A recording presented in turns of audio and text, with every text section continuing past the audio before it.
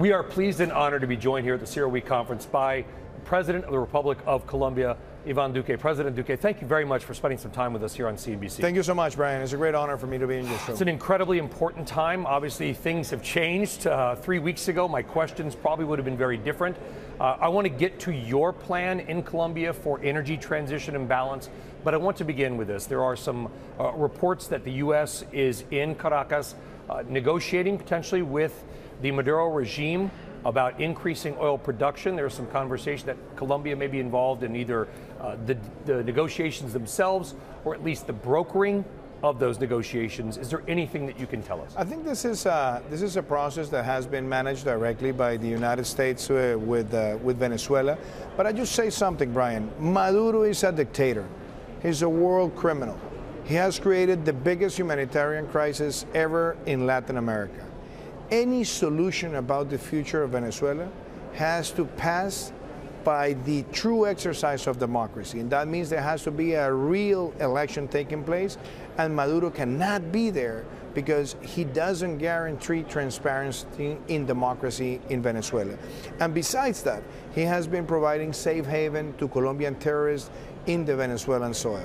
So I think any search for getting Venezuela to support the current energy crisis that we're suffering because of what happened in Ukraine and Russia cannot be a permission for him to remain in office.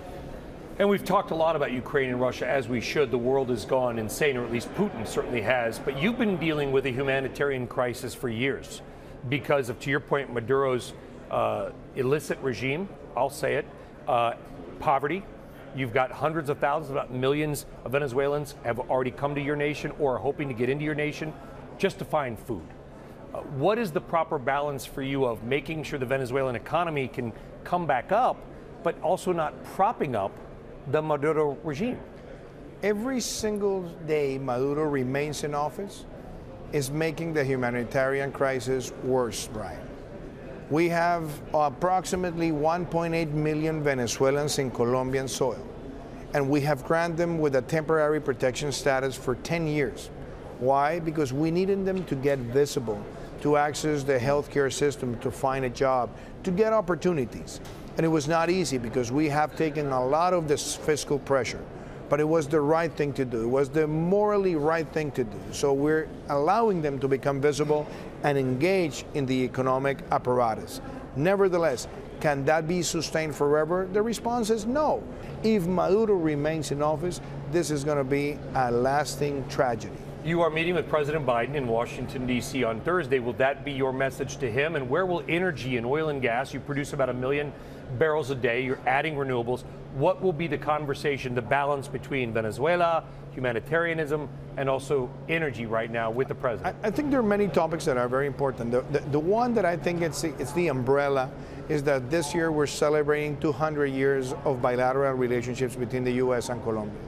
And that relationship has been bipartisan, bicameral, based on principles. So we're going to talk about investment, we're going to talk about trade, we're going to talk about energy transition, but definitely we're also going to talk about how do we continue fighting transnational crime, how do we keep on defending democracy in the Americas, what solutions can be also identified for the situation that we're suffering in the hemisphere because of this humanitarian crisis that has left almost 6 million Venezuelans spread all over the world, and also what shall be our humanitarian response and the multilateral response to this insane attack on Ukraine. So those subjects will be in the table. And the most important thing, Brian, that I have to say, the concept of B3W, Build Back Better World, that was launched by the U.S. administration, today is more important than ever, and it has to be accelerated because I think the American people have realized that they can no longer rely solely on products that come from Far East.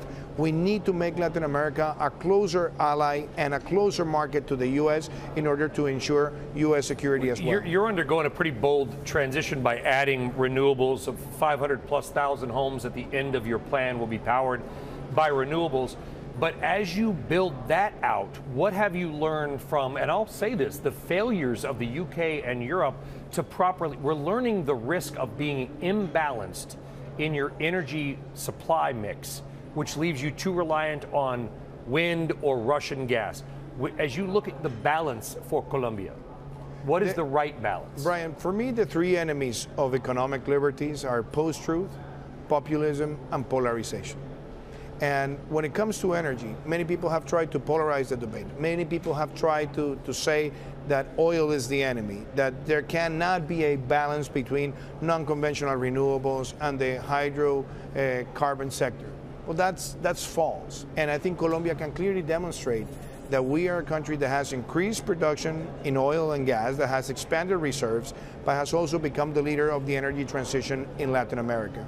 And in fact, our national oil company has become the largest auto generator with non-conventional renewables. So I think there has to be a balance, and sometimes I call this the Canadian approach, that you can be a leader in the hydrocarbon sector, but you can also be a leader in the energy transition with non-conventional renewables, that you can keep on expanding the industry, but also you can become a leader in conservation. And I assume that's one of the reasons that you're here at the CERAWeek conference in Houston, but it's a real pleasure to have you here and speaking on this important topic. President Duque, thank you very much for spending some time with CNBC. Thank you so much, Brian. It has been a great honor. Yes, sir. Thank you very much.